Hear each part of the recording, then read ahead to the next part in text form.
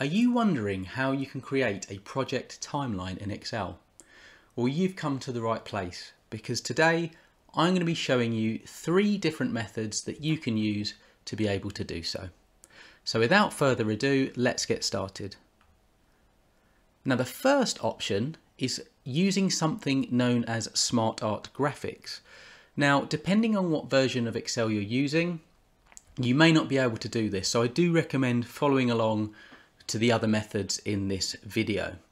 But assuming you're using one of the later versions of Excel, then the Smart Art Graphics are probably one of the best options for creating your project timeline. So in order to create one, all you need is an empty Excel sheet. On the top ribbon, if you click Insert and then click Smart Art, from here you want to click Process, and that will filter the graphics down. And what you want to be looking for here is the basic chevron process. And if you read this, it says use to show a progression such as a timeline, and that's what we're after. So if you hit OK, now this is going to bring your default view.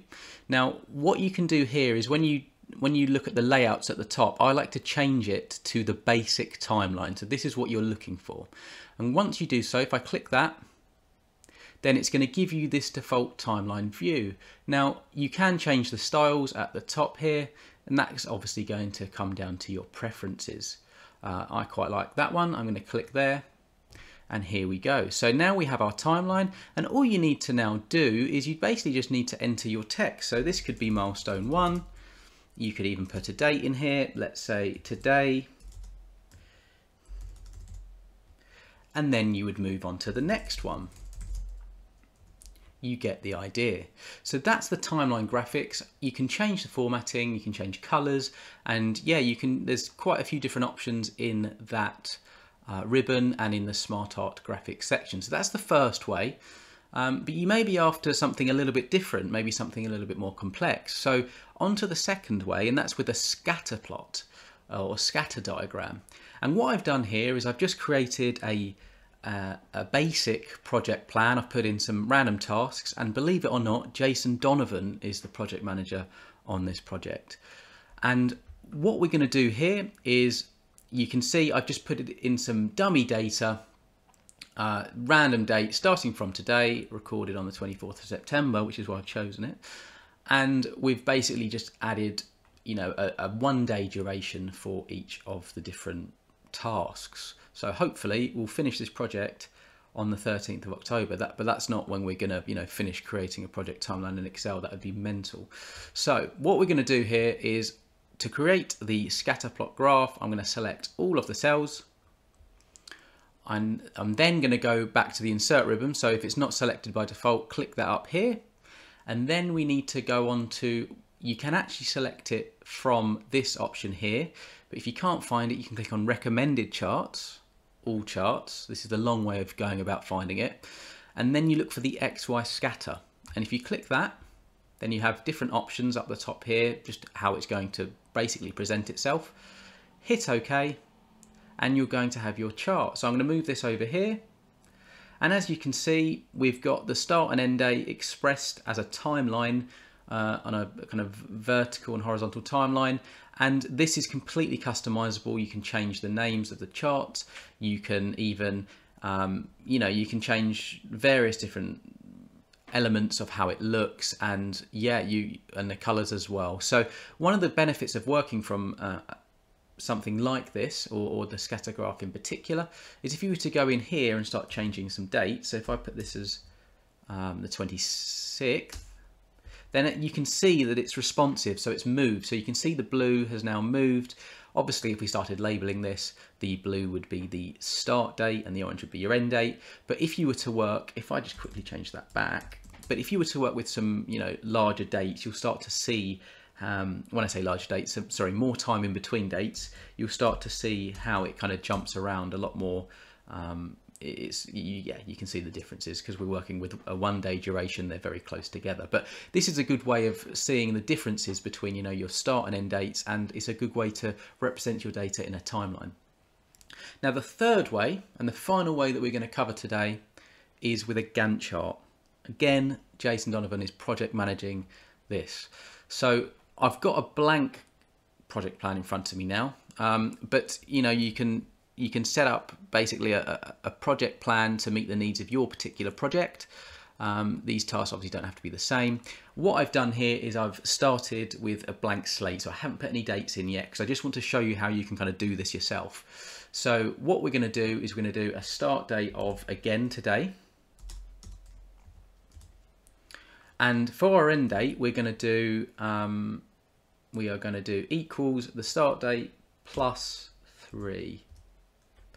And we're going to put in the 26th here. And I'm going to put equals, this is going to be, you know, 5 days. So you get the idea, we're getting some dates in here. So duration equals the start date minus the end date. No, it doesn't, apologies. It's the end date minus the start date. So 3 days, 5 days, etc. Now I'm actually just going to put in some random dates here. Let's put 01, 10, 10, 10, 15. This is taking me a while. No, we don't want it to be that. And we're going to do that, and then 25th of 11. Actually, I'm going to get rid of the project launch and execution because I don't want to sit here and for you to watch me enter dates. That would be rather boring. So get rid of those. You get the idea though. We've got all our dates in here. What happens if I drag this down? Perfect. We've got some dates in here, and we could probably drag this down as well, actually. 5, that looks right. 3. Perfect. Okay, so we're in. So start date equals here. End date equals the end date of the project. So 30th of November, start on the 24th of September. This is a long project to create a Gantt chart. Project duration equals the end date minus the start date. So we have a 60-day duration. So let's create the Gantt chart. So what you want to do here is you want to put your start date. So that would be the 24th of September. Now I'm going to format this to make it a little more, you know, to stand out a little bit. We're going to put that in orange. That's quite, yeah, that will do. I'm actually going to format the cells, and I'm going to change the alignment so it kind of goes up like that, you'll see. And then what I'm going to simply do here is drag it along. So now we've got 24th, 25th, 26th, 27th. You get the idea.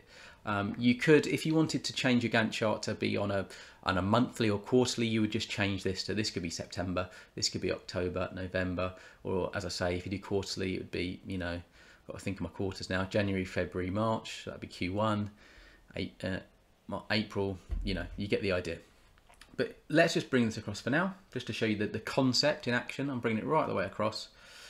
And now to create the Gantt chart, and this will give you your timeline view, you just need to enter a formula. So I'm going to actually show you that formula right now. So you can follow this along. So we're going to use the if formula. So equals if. Now it needs to be an and because we want to set up 2 different arguments to get this to work as intended. So equals if, open brackets, and open brackets. So if the date in I9, so if the start date, if the 24th of September is greater or equal to the start date here, plus the second part of this argument is so the same again. So I9 is less than or equal to the end date, close bracket, comma. We want to put an X in here. And if it hasn't got that, so if the value is false, we want that to be blank. So here we go. So we've got an X. So basically that implies, you know, if this date is in between these 2 dates, then we have an X. Now what we want to be able to do here is we want to drag this along. We don't want to put this formula in every single cell. That would take forever. That would give us our 67 days project duration. So what we want to do here is if we put a few $ signs in, then that basically tells the formula that we can, it basically keeps it in place and enables you to drag down and doesn't change the syntax of the formula. So we need one in there, and then again we'll need one in between this, and then we need one at the start of this. Now what that enables us to do, as I say, is drag it down and across. So if I drag it down and across, you can see all of the X's are coming in here now, and that's basically giving us our timeline view. Now one thing you want to do here is you want to change the formatting. So right click, format cells. Now what we want to do here, not this, sorry, we need data, we need conditional formatting. So I need to find that. So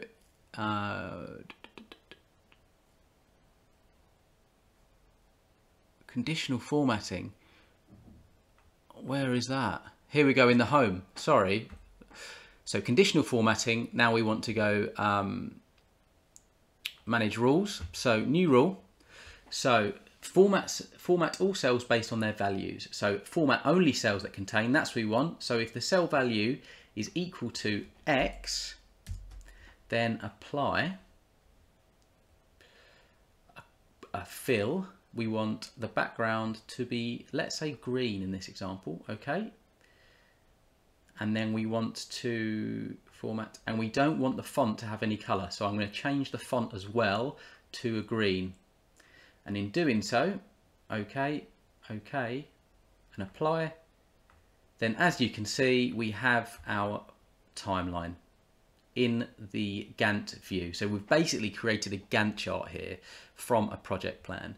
Now, one of the beauties of doing this is that as I've set this up as formulas and we've got start and end dates, if I start changing this, so if I put the 26th, 09, you will see that the Gantt chart is responsive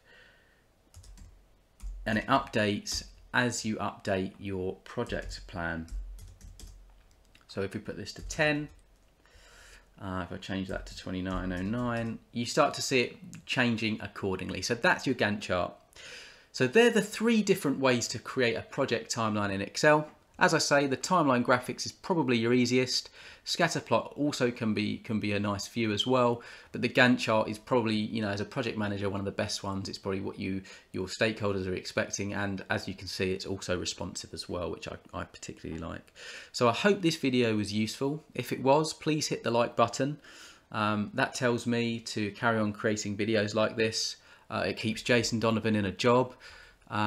And if you could subscribe to my channel, then if you do, then you will get more videos just like this, and you can, learn as much as you can. So with that said, I hope you have an excellent day.